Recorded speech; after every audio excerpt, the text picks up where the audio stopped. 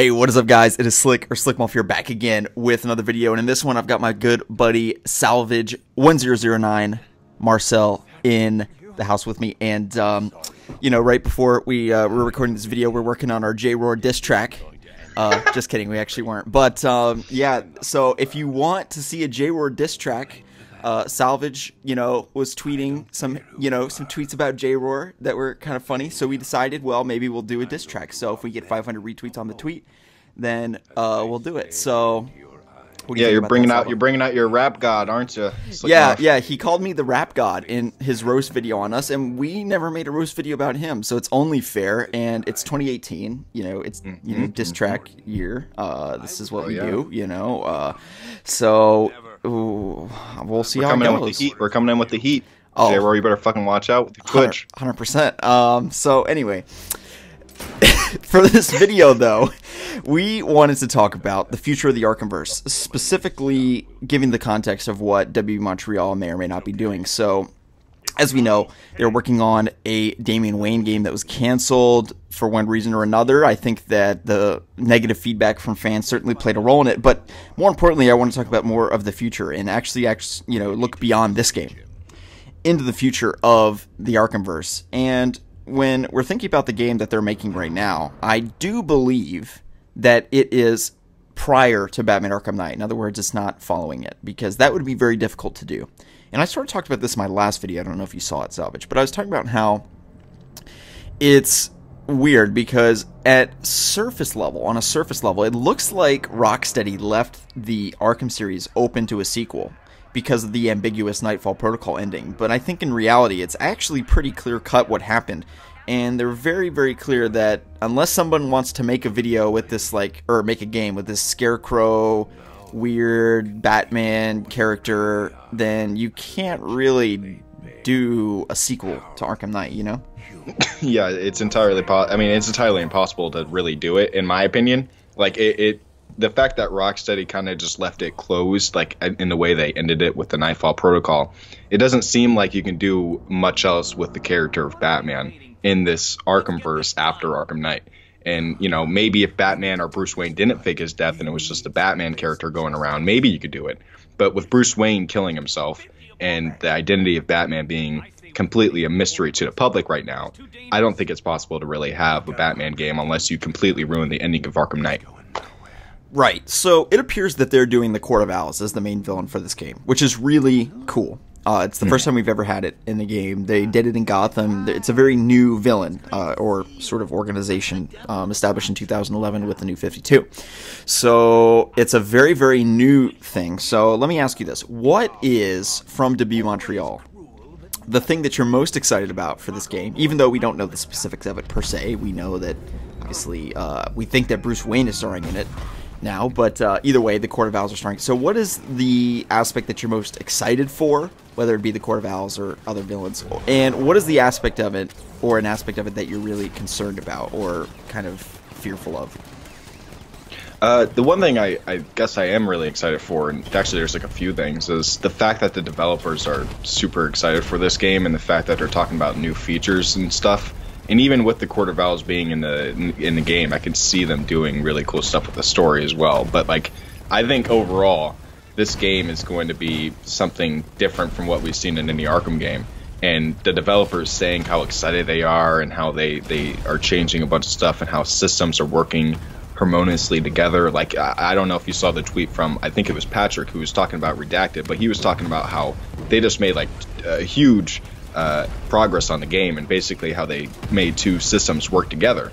So I'm excited to see what they're working on in terms of gameplay as well, and in terms of story. So overall, I think that they have my attention right now.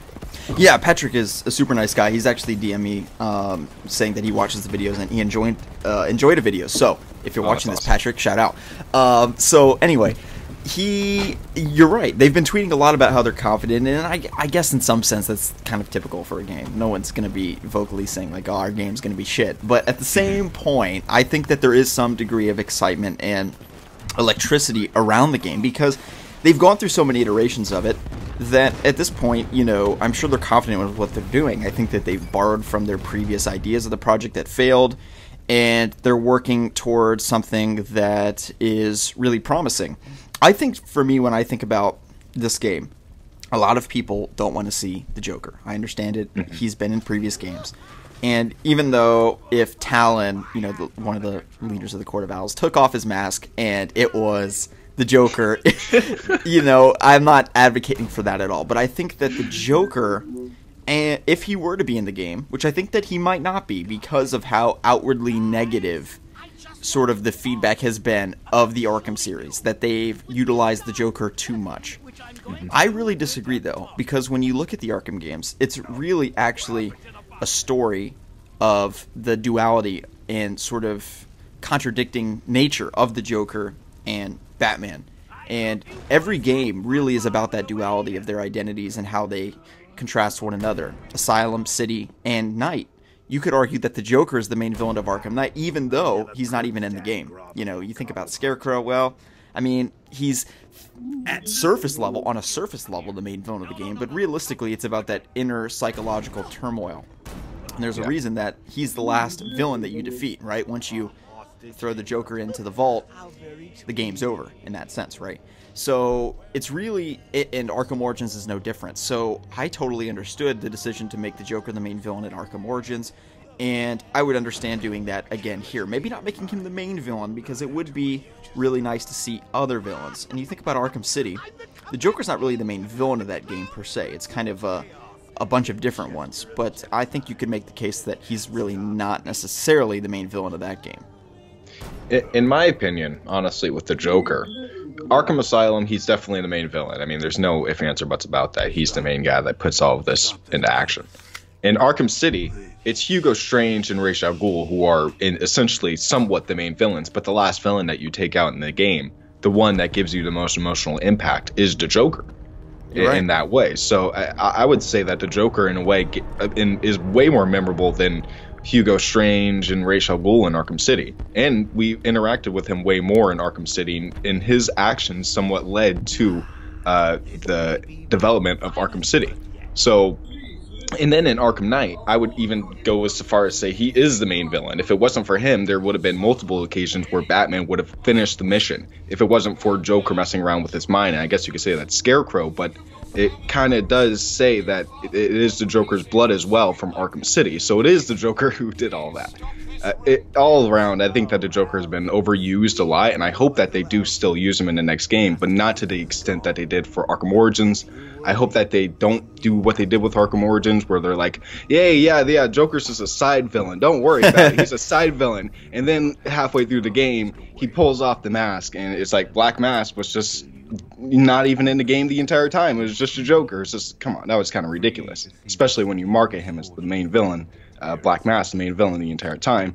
I think the Joker just needs to be put into the background. The Court of Owls needs to be put on top for now. And then maybe the Joker can have some involvement, but nothing too big. Yeah, so that's one thing that I think is really interesting, looking towards the future of where the Arkham games can go from here. And I think that you can certainly add to this universe. There's so much potential here. It's one of the most iconic Batman universes of all time.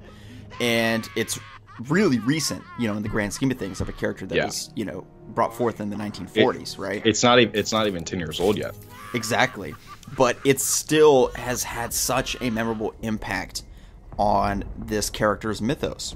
Mm-hmm. So when you think about sort of rebooting, not the Arkhamverse in particular, but kind of just abandoning it and going in a new direction, I think that that's something that could be worth considering after this game in particular, if it is a part of the Batman Arkhamverse.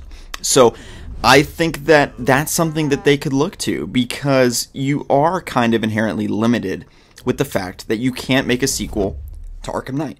It's just not really feasible when you consider that the way that that game ended. And you're looking at this game, it's probably not going to be a sequel to Arkham Knight. It looks like it's going to be an Arkham Origins type sequel. So it's going to be kind of like Arkham Origins 2. That's what it looks like at this point, right? So I think that they could really look to actually, you know, WB Montreal seeing their own Batman trilogy sort of starting fresh. And I don't know that this game is going to be that, but it's something that they could consider in the future.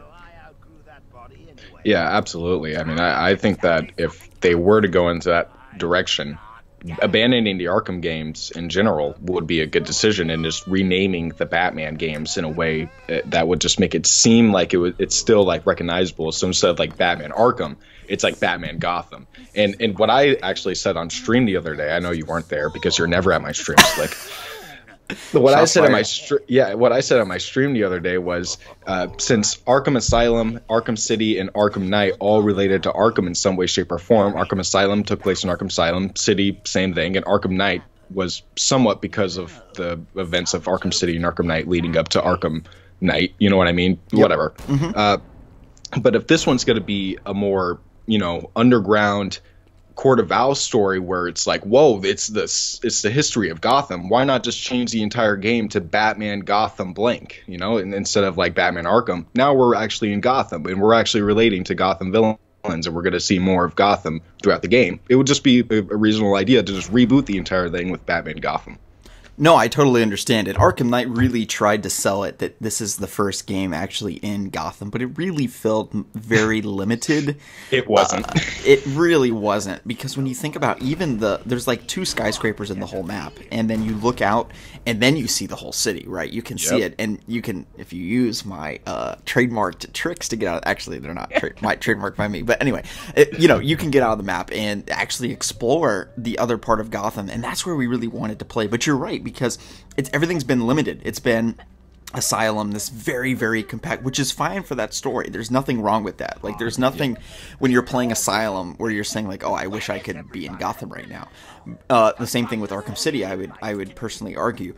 But with Knight, you think about it, like, we've never really had this game where we can just free roam around Gotham. We've never had it. And you look at Spider-Man games, not to compare, but they've had that for like literally, decades. Right? Mm-hmm. Where you can free roam around Spidey City in this large world.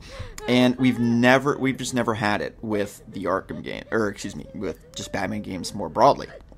So if they were to go in that direction, what would you want to see? What would be some of the things that you would want to have in terms of villains, in terms of the free roam map? I think we're agreeing on the Gotham thing. What other things would you like to see?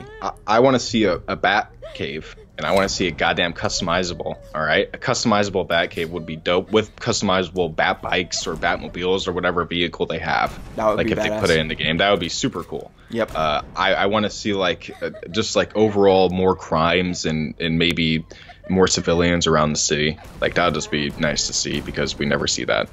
And I don't know what else I would really want. In terms of villains, I just want to see like more obscure villains that we haven't seen in the Arkham games, because it's always the same villains, right? It's always Harley, Joker, Two-Face, Penguin, Riddler, and then you got like sometimes Zaz, sometimes Hugo Strange and Ra's al Ghul, but those are just like in Arkham City. Like in Arkham Knight, I can't even think of like one original villain besides Professor Pig and Man-Bat.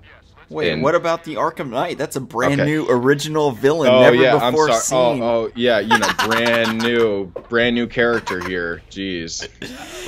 But in terms of the next Batman game, I really want to see new obscure villains, like maybe I don't know, like that one bunny chick from 2011. We're already gonna probably get Court of Owls, so that's really good. That's a good start. And I mean, judging from like some of the leaks that probably aren't true now because the game's probably rebooted, it looked like they were going for really crazy villains. And the only real character that was back that we can recognize is the Joker, which would have been really weird, but it would be awesome as well to see more Batman lore being used in these games.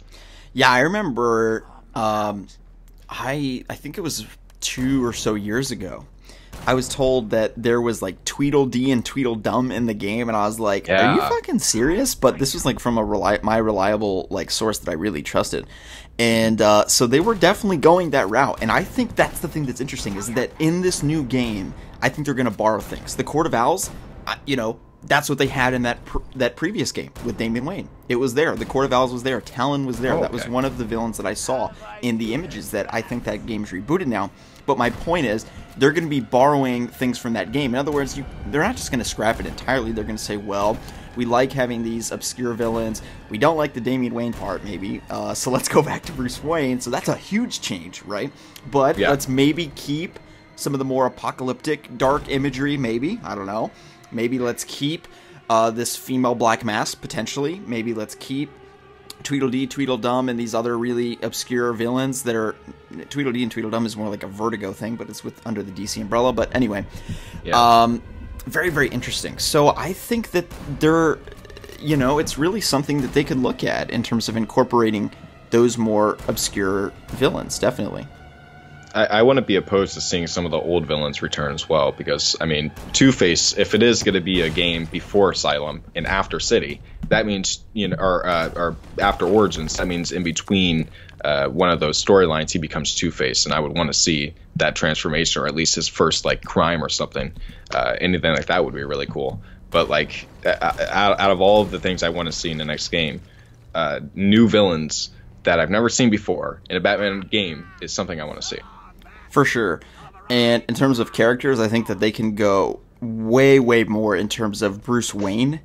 Oh, yeah. Actually following his life interactions with, so sort of taking note of what Telltale did, I think would be really, really smart in terms of incorporating the duality of Bruce Wayne and Batman. The Arkham games haven't done a very good job of that.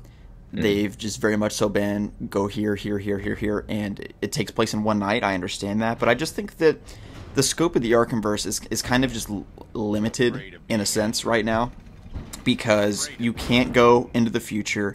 You're constantly dealing retrospectively with prequels is the only thing that you can do, first of all.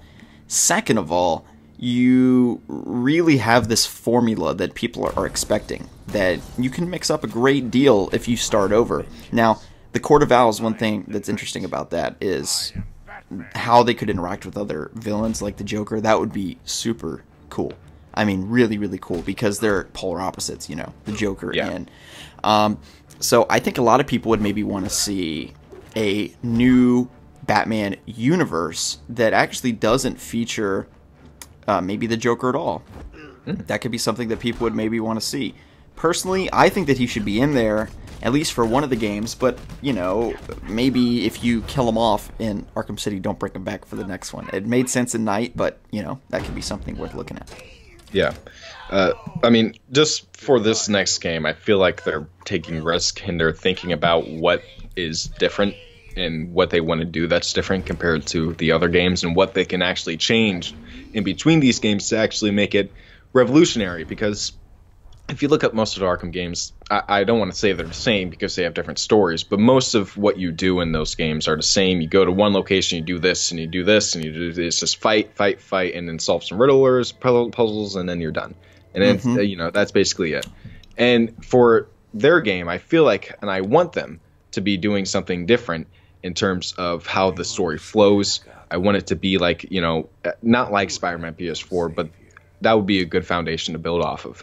Because going around, the first mission being stopping one guy, and then you're Peter Parker just the next second, that was interesting. That gave me something to actually be invested in the story with. But with Batman and stuff like... Is there a dog outside? What is that? Fuck? I don't know. It's not my dog. My dog's looking out the window. It's not your dog? No, what the fuck? Shut the fuck up.